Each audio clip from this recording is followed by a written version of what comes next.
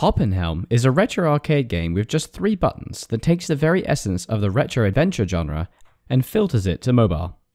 In Hoppenhelm, you get control of an adorably dangerous knight with just 3 options to fight through a level: attack, jump, and block. With just those 3 buttons, you take on an endless dungeon, jumping over platforms that drop away, TNT blocks that explode after just a brief step, and little jelly monsters with a heart symbol that, incongruously, want to eat you alive. Hoppenhelm is very much in keeping with the traditional retro adventure game style. The art, the enemies, and the level design all bring you back to a simpler time. A time of playing endless arcade games with whatever quarters you could scrounge together, drinking far too much soda, and most likely damaging your eyes forever. To aid you in your progression through the dungeon, you can unlock new characters and weapons with the gold you gain bashing the jellies into submission. Those new characters have different passive abilities, varying from critical chances to special abilities when striking enemies.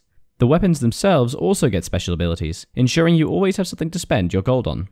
The problem lies in the fact that you need to spend the gold increasingly frequently to get better characters so as to progress in the levels. Without more powerful characters and weapons, it is hard to keep going with only the 3 lives you have at the start.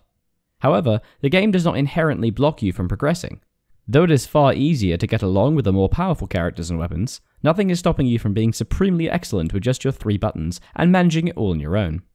This lack of a ceiling on gameplay means that Hoppenhelm remains playable and enjoyable despite any lack of time commitment.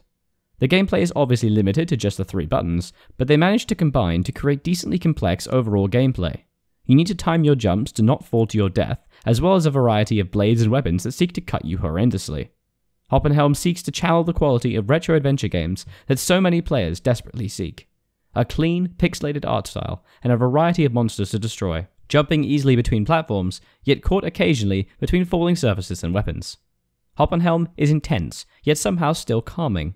A culmination of the genre, Hoppenhelm feels exciting and intriguing, an experience that leaves the player blissfully frustrated at their own lack of progress, yet eager to continue to try and rack up an even better high score. Hoppenhelm is not easy, nor is it too difficult. It manages to create a great balance, ensuring the players are always having fun, yet still just the right amount of frustrated.